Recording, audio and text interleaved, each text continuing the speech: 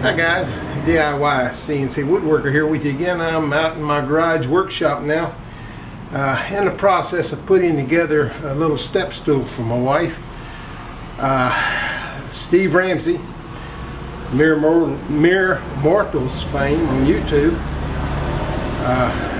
Pardon the noise, I got the door open and cars are driving up and down the street.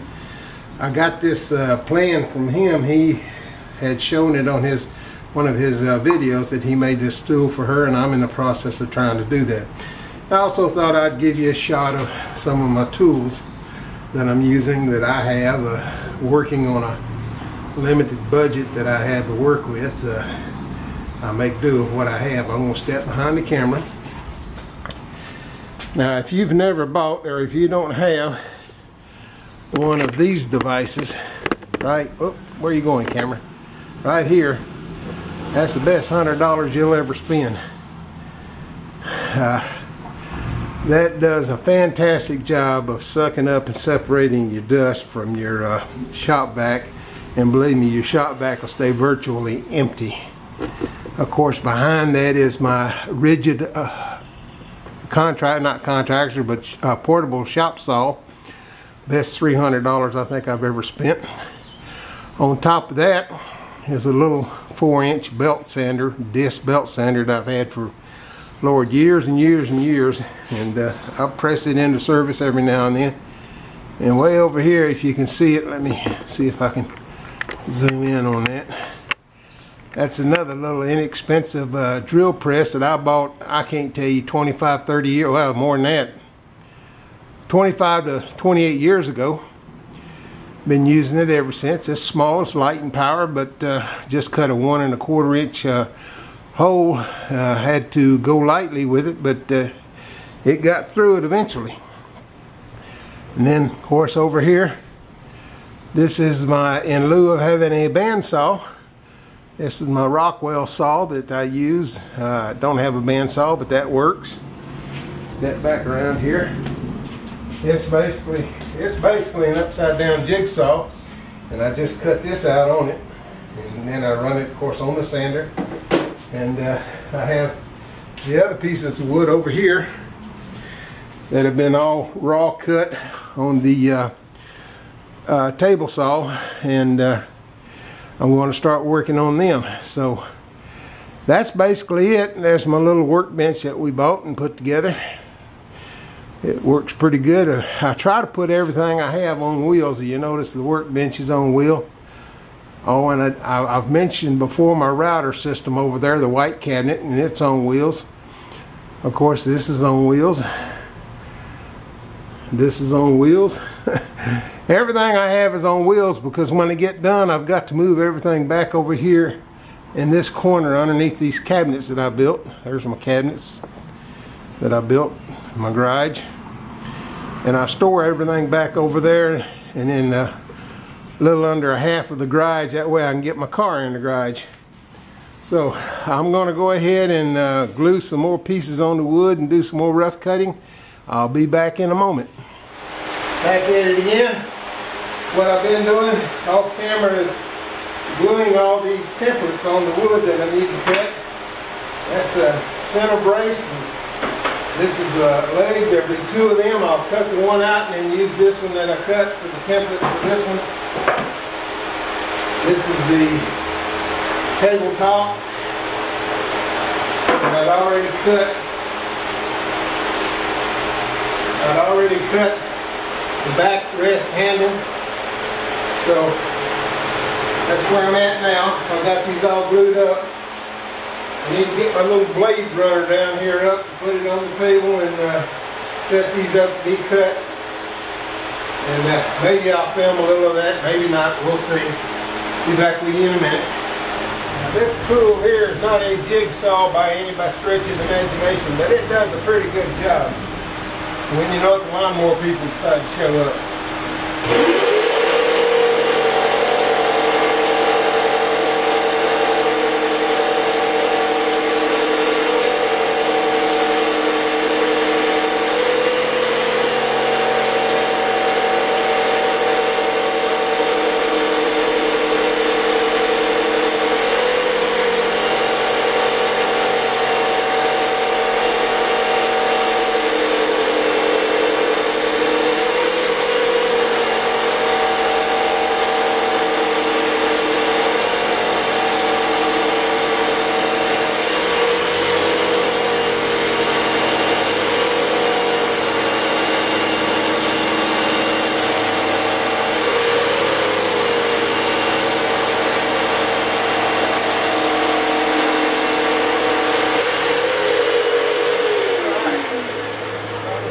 not a jigsaw, but it does cut.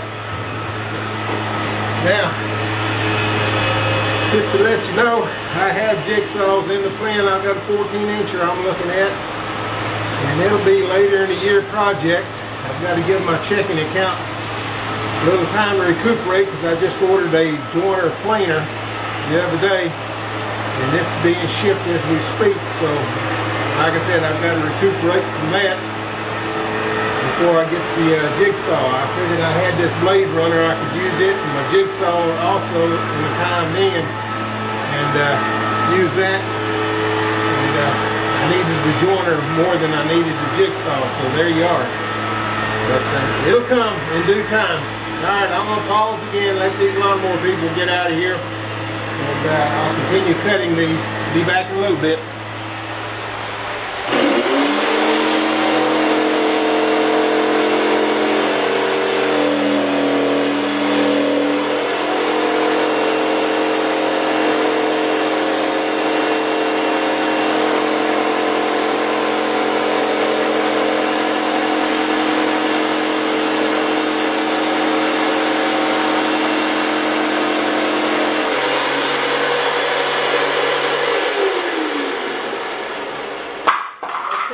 The last of my pieces I have to cut. These are the two legs. Now what I'll do now is I'll tap these two together, and a couple of other pieces I'm going to take over here and set my little sanding device up and try and sand these things and get them all the same shape, or at least close to the same shape. But like I said, this is not a bandsaw by anybody's stretch of the imagination, but for what it is, it works pretty good. And it'll do until I get my 14-inch bandsaw. So, I will pause the video again. I will go over here, set my sander up, and do a little sanding. Alright, let's see if this is going to do what I want it to do. Again, the operation here isn't optimal, but it's what I got, I make do.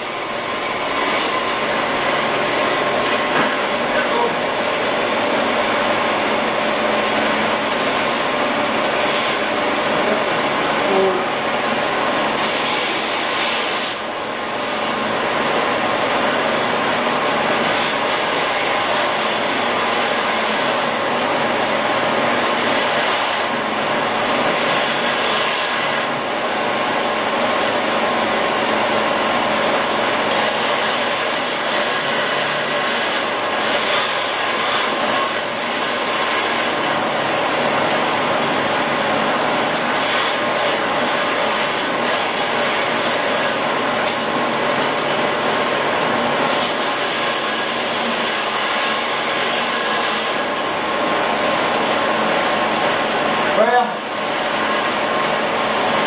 that's not as close as I wanted to get it, but it is what it is.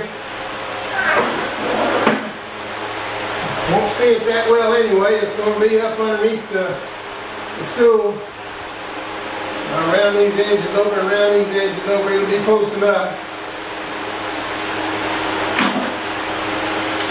The problem was, you got this little lip here that kept preventing me from getting up to where I needed to get to round these over and match them. So it is what it is. We'll do what we have to do with what we got.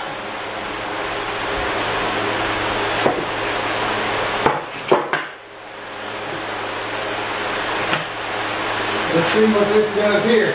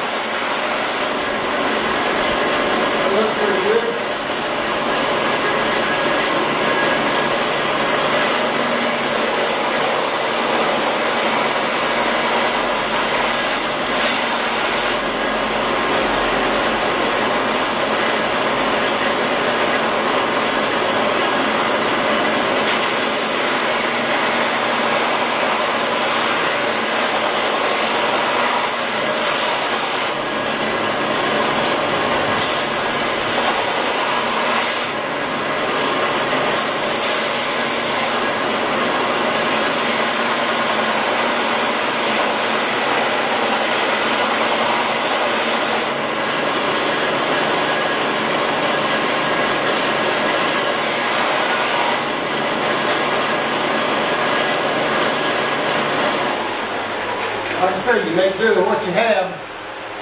You do what you can do. That's okay. Now, what I've got to do is cut out that little rectangle there. We'll see how we're going to do that. Be back with you in a minute. Tried using my little make-believe bandsaw there, but it cut the hole out pretty well, but I got to do a little chisel work here. Trying to get to use my Irwin chisels that my wife bought me for an anniversary gift. Well, actually I bought it. She said go online and get something you want. And this is what I got. Try to clean up these holes a little bit.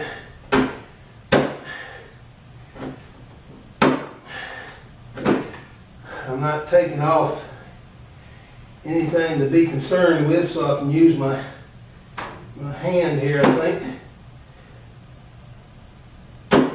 Just trying to clean this up. The problem was that, whatever it's called, Rockwell tool, I couldn't get this turned all the way around to get in there and cut with a blade, so I had to kind of nibble at it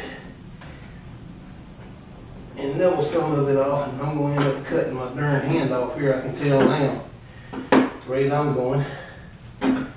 Next thing will be me filming us going to the emergency room.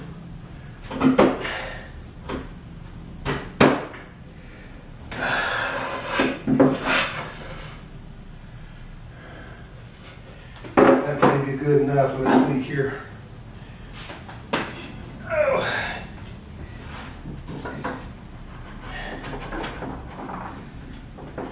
I think a little persuasion and that'll fit, so I'm going to call that good enough. Okay, next thing to do is clean up all this paper, get it off, and start gluing this thing together. At least that's pulling off fairly easy. So I will be back with you when I got something else more interesting. Okay folks, this is my Sommerfeld Tools rider system that I have. I'm going to take and round over all the edges on this wood that I've cut out now.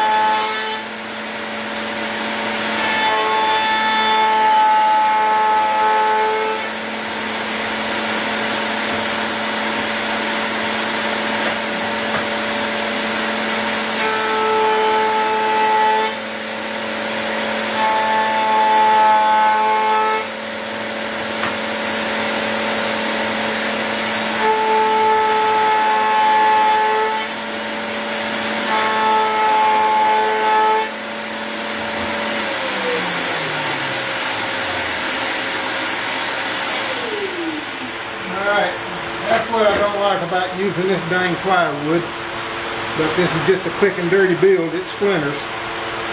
Splintered here, but that'll be up underneath this, fortunately the inside of the leg, and it'll be up underneath the stool so it won't be clearly visible. Now I need to take a little sandpaper and finish rounding these over. I got some more to do, but I'm going to do it off camera and finish that up, and then I'm going to call it today. My back's screaming at me like crazy right now, and I still got to clean up and do that. So I'll pause the video for now and be back with you in a little bit.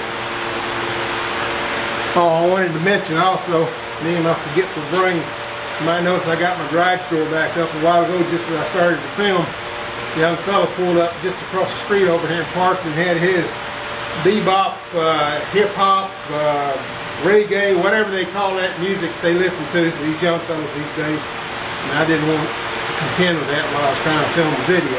So, just a little something to add and make your day. I will be back with you momentarily.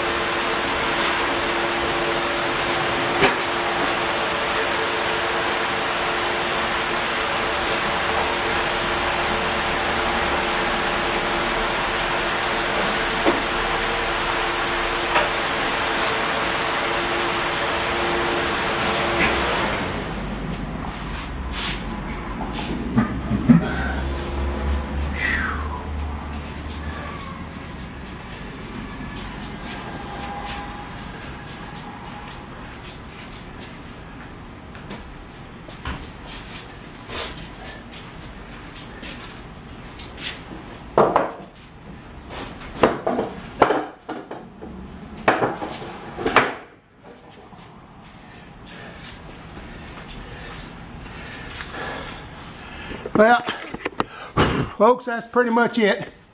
Put the shop to bed. Get the zoom right. Anyhow, this is what it looks like when I'm not working in it. Everything has a place. Everything goes in its place. And I got a nice wide parking spot for my vehicle, which is right here behind me, wanting to go in because it's been out in the hot long enough. So I'm going to call it a day right now. Continue this video tomorrow with the final glue up and painting of the stool. That'll be done tomorrow. Talk to you again later. For now, this is a DIY CNC woodworker. To point out, as this is my garage, and they only provide me one AC outlet up here, and that's over there behind those hanging baskets. I bought those two little hanging baskets you see there, and I got a little short power cord plugged into the AC outlet, and then I got that power cord screwed to the wall. Then my two orange power cords that I have, I run out and plug in all my equipment with, so I'm switching between machines and whatever I need to plug in. But I can plug in two devices, and that's not optimal, but hey, it's what I have and it's what works, and that's what I've got. So I just thought I'd point that out. I've got my sander set up here, and I'll be back in a moment.